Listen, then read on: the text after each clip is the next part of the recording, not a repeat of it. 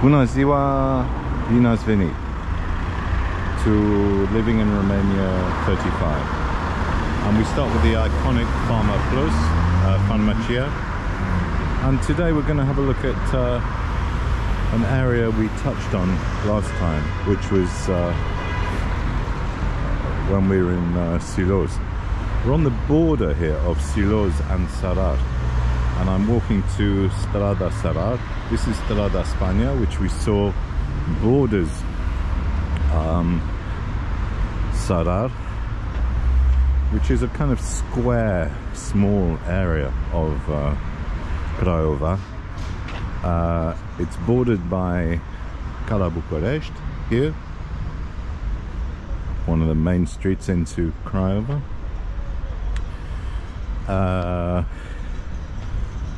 Strada Sărari, which we're walking to at the moment, and the southern border, if you like, is Strada Imperatorul Traian, which we also walked along.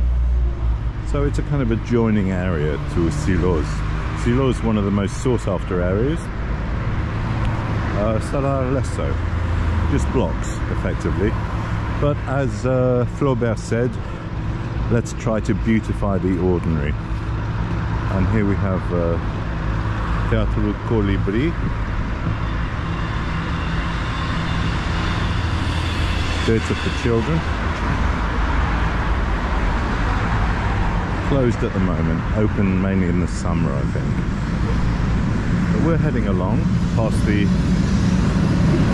Facultate de Mecanica, Faculty of Mechanics, which is on the other side of Cala Bucharest, so is strictly speaking in Rovine. Okay. And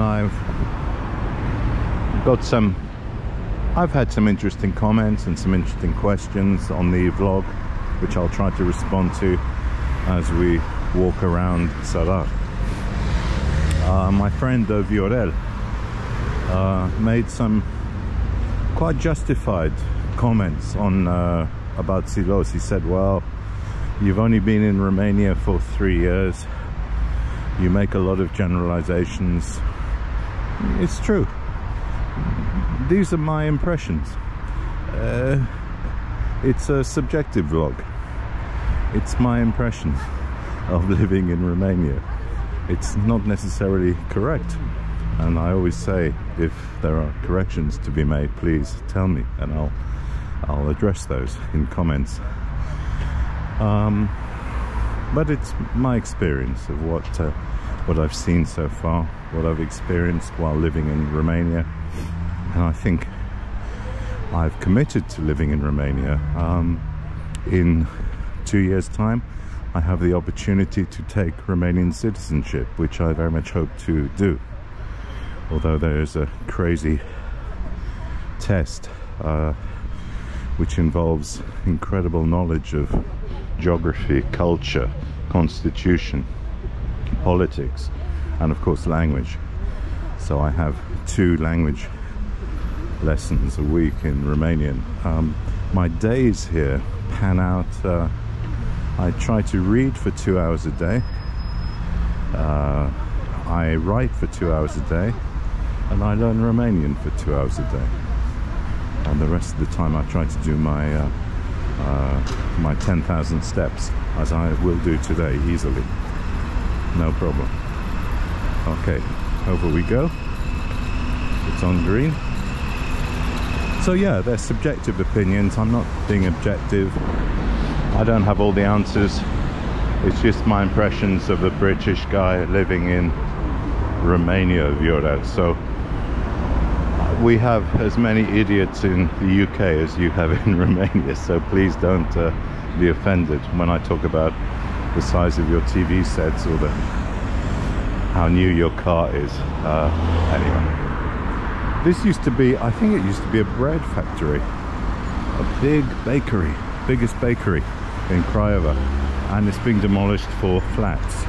As I said in a previous video, there's a huge demand for accommodation, and what we call immobilier in Craiova, and that's certainly one of them. Okay, we're coming to Quartier Sărari Lord, the area of Sărari, and here's a hospital, and this was our designated COVID hospital during the infection, the worst periods. It hasn't gone away. If you think it's gone away, you're wrong. Clinique de Boli Infectiose. This was designated as the quarantine zone if you had COVID, and they had a tent in the garden, and you would be let in and let out once you've been tested. So there's another hospital down here which I'll show you. Across the road we have Lidl, and we're going to head down Strada Sărari, see what we can see.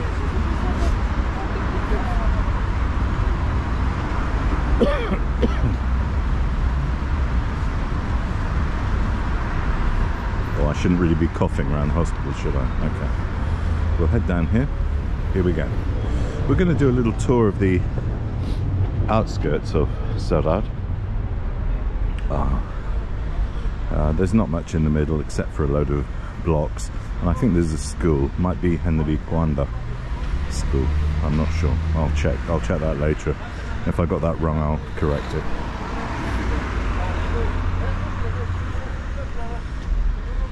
So one hospital here for diseases of the lungs, effectively, pneumonia. Down here is the route to Kaufland, and the pipes at the end indicate the end of Sărari. You can continue through there to Electroputere Mall, which used to be a big factory making trains, is now a mall. Spitalul Filantropia, so big hospital here, new hospital. You can see it's new,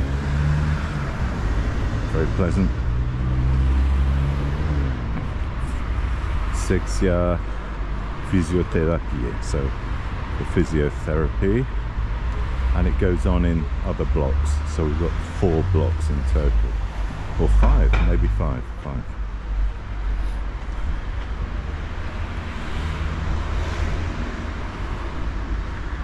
One interesting thing that happened to me yesterday was the realization.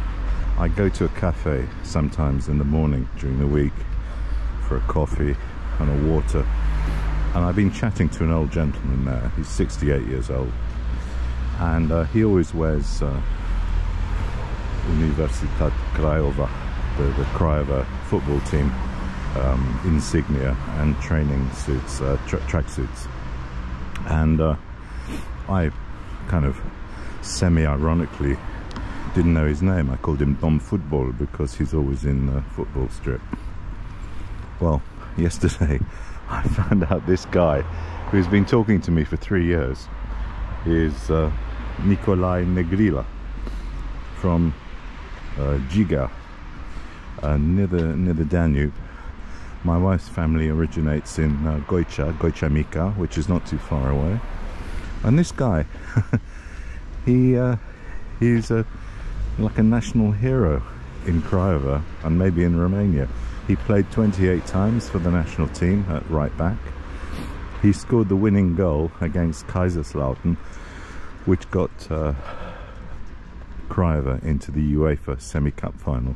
Sadly, he was booked for a second time, so he didn't actually play in the semi-final. But the guy is a legend. He moved on to, I'm going to say, Ploiești after his career in Craiova, but he never mentioned any of this to me, and talked to me every day. I just saw him today. What a nice guy. And it just shows you never know people's history when you meet them. So I've met a living legend of Romanian football, and he's also an honorary citizen of Craiova. He was given his citizenship by Anthony Solomon, who was mayor here. So, quite extraordinary. So, Dom Football, I salute you. And I also salute Dom Poine, who delivers the bread. I'm very bad with names, so I tend to use Don.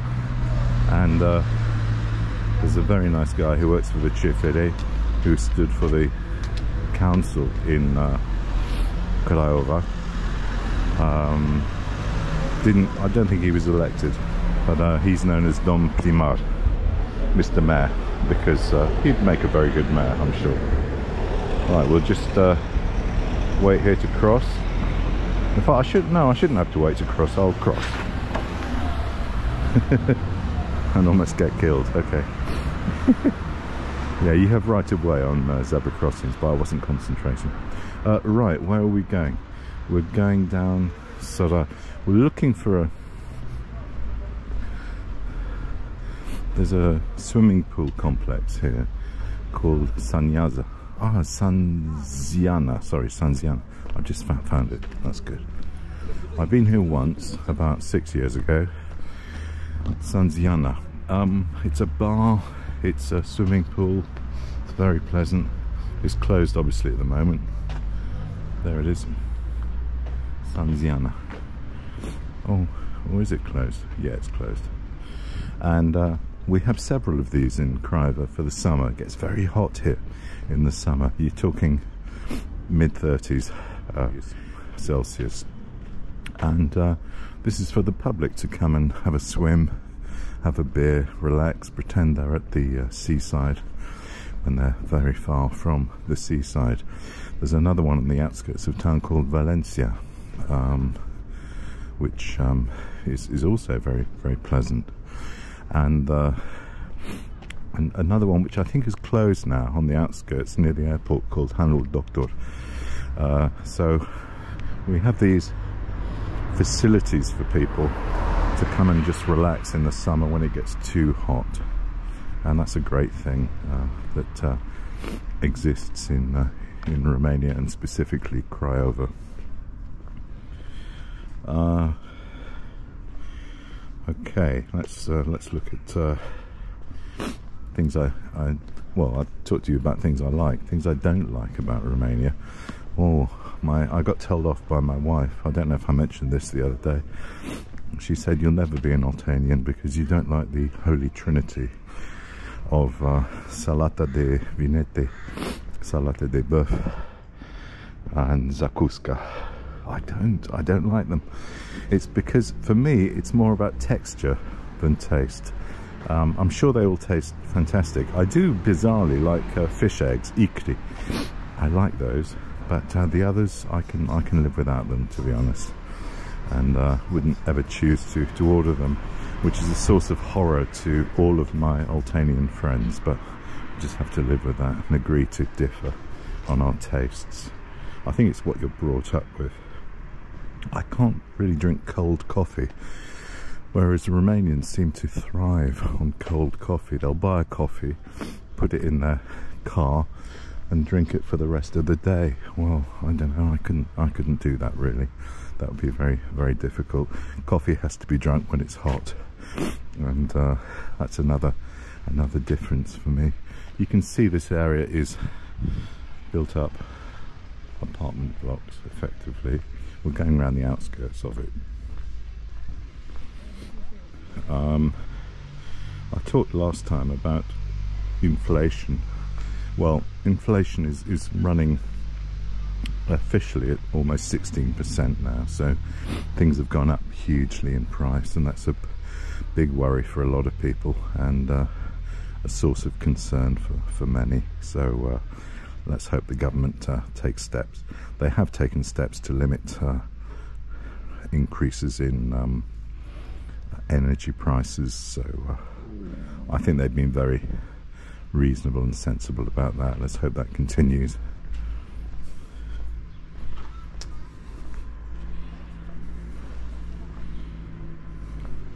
You can be fined here if your number plate is illegible, so If you can't read the number plate, you can get a fine.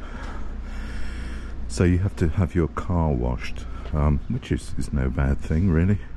And there is 0 tolerance on alcohol.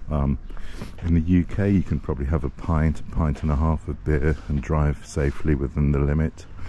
Here it's 0 tolerance. So you've got to be very careful, especially with some medication which may contain alcohol, and you've got to wait. You've got to be very careful not to contravene that law, otherwise you'll be banned from driving for a while, get some points, get a fine, and have your license removed. So you've got to be careful here, which is it's no bad thing. I think it's like the Australian system, which has 0 tolerance for alcohol. I visited a dentist here last year, almost a little over a year ago.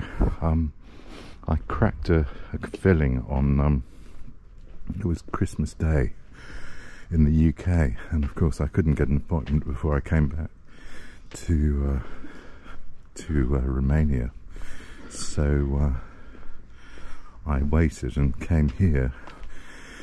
Went to see a very efficient dentist, and she put in a new filling, a replacement filling, a very nice white filling, and offered to drill out my old amalgam fillings from the UK, because she said the mercury would kill me. Well, I'm getting on a bit, so I think something else would probably kill me before my fillings do, so I declined her kind offer.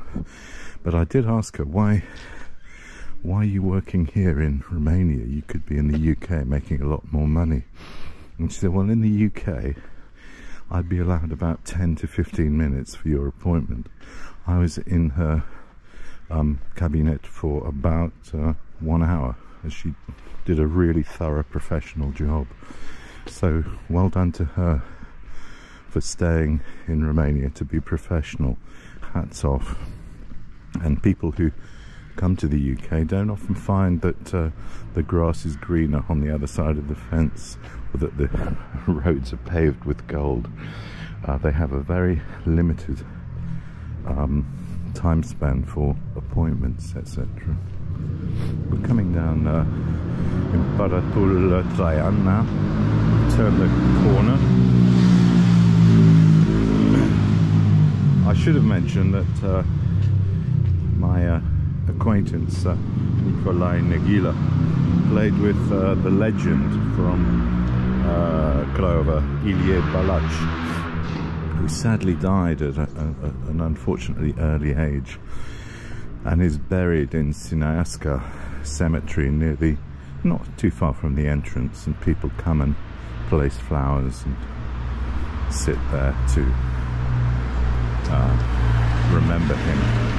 He was one of the outstanding footballers of his generation, and I asked my friend why didn't he move abroad, and of course it was in the communist era where that just simply wasn't possible. It wasn't. Okay, so over the road, Liceu Voltaire, which is the first time I've seen that. Very interesting. I didn't know anything about the history of football in Romania. I mean, I'm an Ipswich Town supporter, so we're going through a bit of a hard time, although this season we may get back into the Championship in the UK.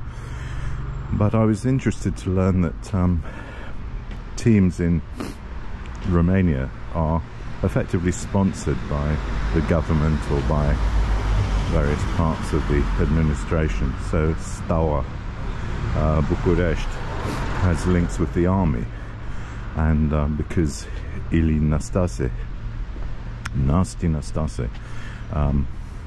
was linked with this club as a tennis player, he has the rank of a general, I think, in the Romanian army, which is you know, gives him a nice pension.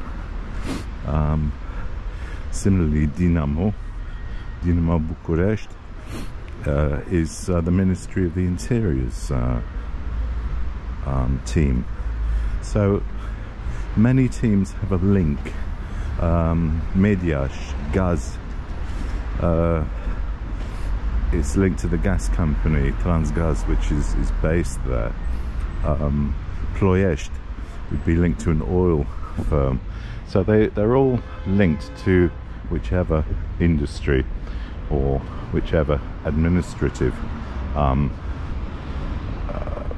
region administrative authority is prevalent in that particular area.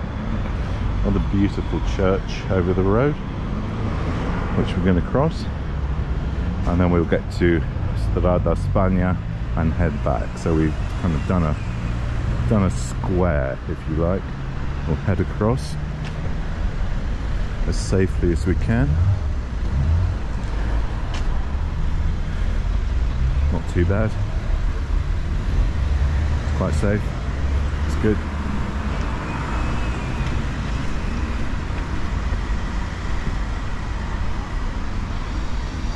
While we're in Sinaia, I think 2 videos ago, I was really looking forward to having an Indian meal, and did so.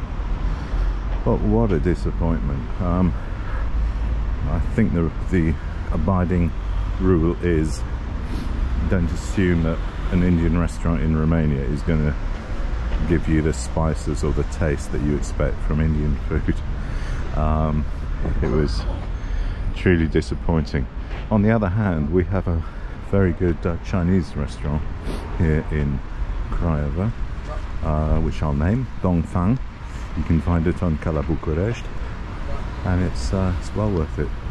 Oh, Pharmacia watch, Dr. Max. Very expensive. Beware. But they're everywhere. They bought up a couple of chains, and they're doing very well. This place is rather nice. Rib's House. I've had a meal here. Goes up 2 stories, and it's to be recommended. We're on the 14th of November currently, and we haven't put the heating on because it's still very mild, which is terrific, because heating prices have gone up here as they have all over Europe. There are 2 types of heating in Romania. You can have your own central thermic in your apartment, so you control when it goes on, when it goes off, or you can be connected centrally, and then you have no control. The municipality decides when the heating goes on and when the heating goes off, so they decide when it's cold enough to put it on, and I think they've probably done that already, and they decide when it goes off.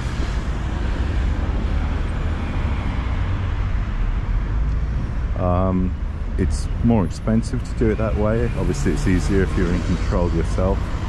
You just disconnect from the central system and put in your own pipes, your own system, and then connect up to your own boiler. So that's what we've got, and I think, well, it's not been too expensive because we haven't put it on yet. Okay, final point is what people call each other here. You can be called Domnul. Nea is slightly more familiar for older gentlemen of a certain age. Doctor, Dom Doctor, mark of respect, and affection. So we're heading back now towards Cala Bucharest, up Strada Spania. This takes us back past the funeral parlour we saw the other day in the Silos video, and then I'll head back up Petre Spirescu back home. So thank you for accompanying me on my tour of Sărari. I think it's a nice area, very pleasant, lots of nice shops, good restaurants, and I'll see you next time. Thank you for watching. Bye.